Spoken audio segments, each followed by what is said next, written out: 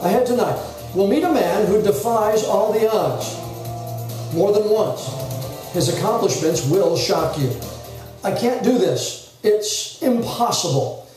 We've all had those thoughts at one time or another. One man has had them, but defied the odds more than once. WECT's Marissa Hundley is going to introduce us to him tonight and explain what the young man did that's going to leave you speechless. But before we give it over to Marissa, I want to warn you, this story does have some mature language that you may not want your young children to hear. So Marissa, tell us, what's so amazing about this guy? Well, John, we first met Eric Fugunt back in 2010. That's when he was in a horrible motorcycle accident, paralyzing him from the waist down. Back then, he told us, you just have to keep going. Well, over the past 6 years, he's shown us he's lived up to that mantra. He never gave up.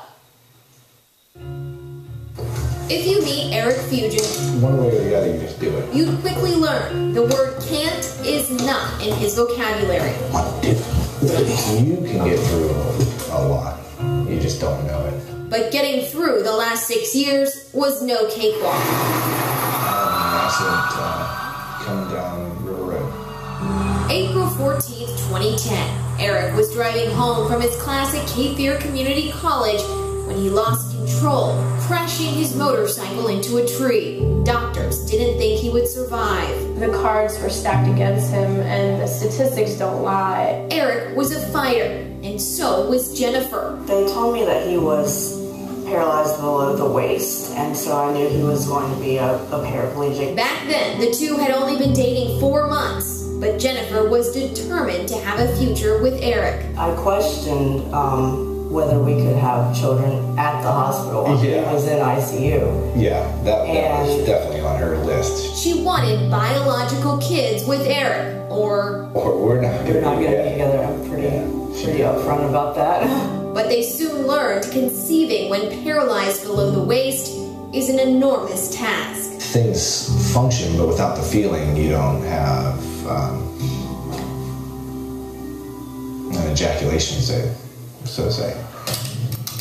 For 2 long years, they researched their options together, trying seemingly everything, including in vitro fertilization, with a price tag of $12,000. Once again, statistics were stacked against them.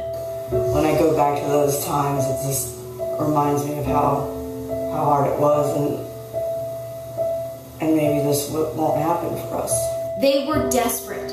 But then a beacon of light, the Miami Project to Cure Paralysis, invited Eric to participate in a clinical trial. And what they did may be unsettling for those of you watching at home. We did what they are experimenting on and have been doing clinical trials for a long time, which is electroejaculation. It's a method borrowed from animal husbandry or breeding farm animals. It uses electricity to shock your prostate. If it sounds like a mad science experiment, that's because it was. It's going to be hard to wrap your head around that, because for us it is normal. We talk about it like it's science, like it's a science project. And the Miami Project worked. Eric produced a sample, but Jennifer wasn't ovulating. There was no way I was going to take no for an answer. So Eric bought his own machine. I was the first recorded case ever to do it at home without assistance. So that's never happened before. After 2 heartbreaking miscarriages, on Christmas Day 2012, Jennifer went into labor. Finally became everything that we had fought for. Mila Mae Fugunt was born. And she was a beautiful baby. She still is a beautiful baby.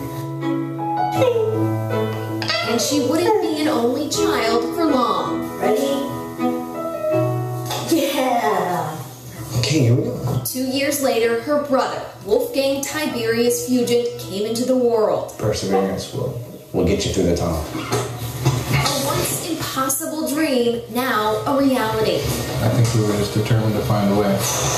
Finding their way together, now as a family. And this is going to be the home site of our new build. Everything we achieved and everything that we were hoping for, it finally came true. This is ultimately really what we wanted. It has been kind of a fairy tale, in a weird way. Sometimes they're just a story of perseverance.